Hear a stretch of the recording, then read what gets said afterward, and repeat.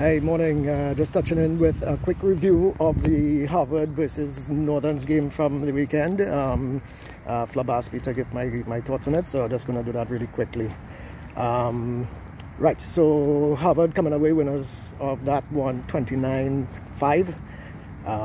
Really was a shock. I really was kind of expecting, I think everybody was expecting Northern's to be a bit more competitive, to be a lot stronger. I think earlier in the season, Northerns were kind of shaping up to be the powerhouse this season. I'm not sure what went wrong, not sure what challenges they're facing, but yeah, it really was not a good look for them. Sorry to say, not much worked, not much went well. I know they may be having their own internal challenges. Maybe some of the experienced guys are no longer around and they're sort of rebuilding with this very young team they have, which I think is a good thing. But yeah, not much positives on that side. In terms of any kind of standout areas of the game, I'll be hard pressed to come up with something to say that it really stood out and made a difference. One particular thing that I saw was that the jumper, long, tall guy who was jumping at number 2, forget his name right now, but forgive me for that. He was stealing up some line out ball and kind of looking like he really wanted it. Other than that, not much else worked, as I said. So in that regard, I just want to say that Trinidad Rugby needs a strong Northern's rugby team. We need all teams to be strong, of course, but Northern's being the oldest rugby club in Trinidad. I think they're celebrating 100 years this year. Congratulations on that, Northerns.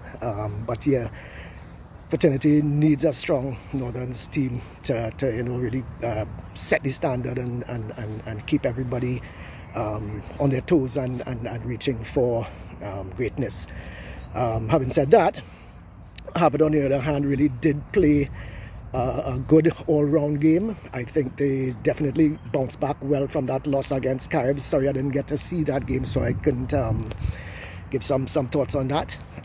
But yeah, definitely a better all-round game. The usual Harvard using the ball wide, using the speed and agility.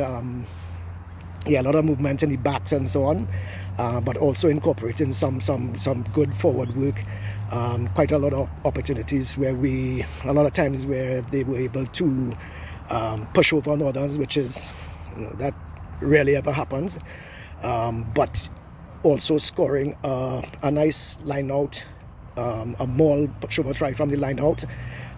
Again, not traditionally our strength, traditionally Northern strength, and they were able to pull off a really well executed pushover try from a line out. The standouts, of course, again would be Shaquille Dites and Nigel Ballington, who, these guys just continue to do all the hard work for the team. And they are the ones kind of standing out and taking the bull by the horns and making stuff happen.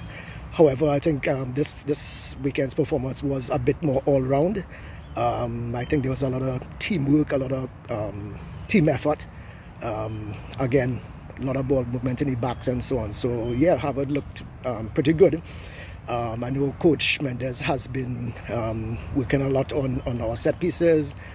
They're doing extra days training, doing a lot of video reviews and really getting the young team that we have understanding their roles and functions a bit better. So that's really coming together nicely. Hoping to see, looking forward to see how it's going to develop in the next round, because from that victory on Saturday, I think Harvard has essentially qualified for the Big Four knockout competition. I think ending up second in the league, which I'm not sure if that's official yet, but from the standings I saw, it looks like that is the case. So good job to both teams. Good job to both the players that really went out and put their hearts out. Just want to add as well, I think it's quite evident that all teams, Harvard, Northern, Caribs, Royals, Army, Police, everybody all teams are lacking the basic fundamentals of the game. Catching and passing is really poor among all teams. And I mean, I want to put this out to all the club coaches, not attacking anyone, not saying anything, but it is an area of the game that all teams seem to be